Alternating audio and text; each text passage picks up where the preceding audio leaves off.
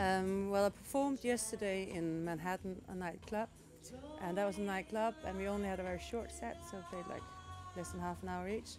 And today I played in Malik, which is the swimming pool here, and that was a really surreal experience actually. People were swimming while I was playing the music and dancing in the water. So that's where I've been playing here. And I asked two Greenlandic people if they would like to come and perform with me. And I was so lucky that they said yes, both of them. And one of them was a guy, an amazing singer called Gert Lubert, who sang a duet with me. And the other guy was Kasper Mathisen from the Bachelor crew, who I know from beforehand. And he played an amazing guitar solo and guitar for a song. So those are the two I've been collaborating with.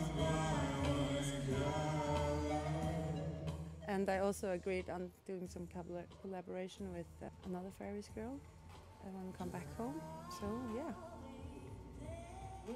Well, the main benefit is definitely that I can come, because I wouldn't be able to afford it if I should pay it all myself. Nordic Culture Point supports the artists with quite a big grant, which is really nice. So I only applied for this grant and I didn't have to worry so much.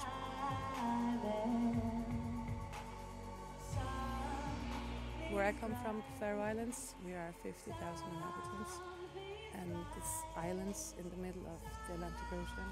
And for us to be able to go anywhere, we need to take a plane or a boat, and to save time we obviously fly. And for us to be able to share music and play music elsewhere than the Faroe Islands, it's extremely important. And it's a good way for us when we go abroad, like festivals like this. This is a good example. We meet a lot of other artists and collaborators and festival arrangers and people we can get good contacts from, and yeah, so that is extremely important.